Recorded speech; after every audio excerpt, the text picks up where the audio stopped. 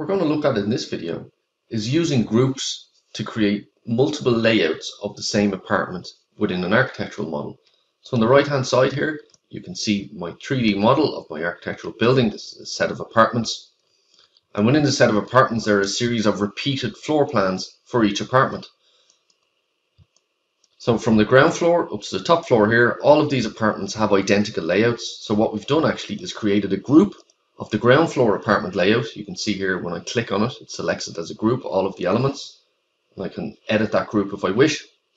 So what I'm going to do is show you how to create a group and then duplicate that up to the above floors. So if I just go into my floor plan here on the left hand side, you can see I've also got a group in this apartment, and this will be a separate apartment within this area here as well. So what I'm going to do is start placing some internal walls. So by typing WA. So I'm just going to place them across. I'm going to keep it fairly simple.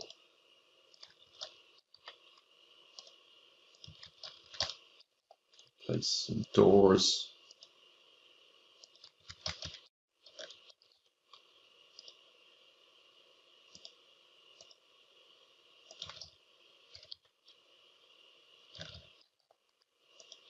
So you can see if I select that, it just selects the wall individually. And what I can actually do here, I can start placing some windows in there as well. So what I'm going to do is first, just go to my architecture tab, select my window.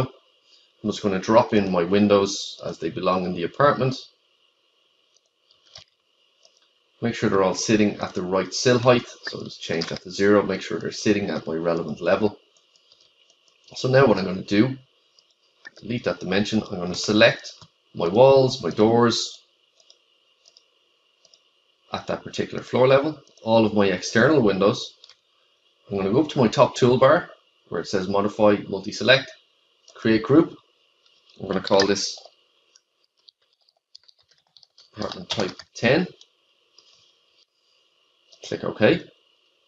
Now what I can do, if I just come around to my 3D model, I can see that group has been created. And the next thing I want to do is just duplicate that up. So the way I do it is, I'll cut a section, pull my section box through my apartment, go to view. All I want to now do is just select that apartment, go to copy, turn off constrain, and just select my floor plate up to the next floor and down to the floor below as well. Now what you will notice is that the walls actually do not go up to the top of the wall, and I want to show you that for a reason. So how we can correct this: these partition walls do not go up to the top. Just go edit group. All I'm going to do is select all instances, which it doesn't allow you to do. So what I need to do is just make sure I'm selecting all of my walls. Do a cross select, just drop down walls on the left hand side.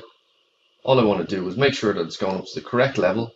So I want to set it to B103, which is the above level, minus 300 to allow for the floor plate. Hit apply, hit finish, and we can see all of our groups of our apartment layouts has duplicated across each separate floor. If I in fact turn off this roof plan and just show you that that is the same apartment that exists below. If I go to edit group, if I in fact delete this window, hit finish, and it has deleted them across all of the apartment layouts.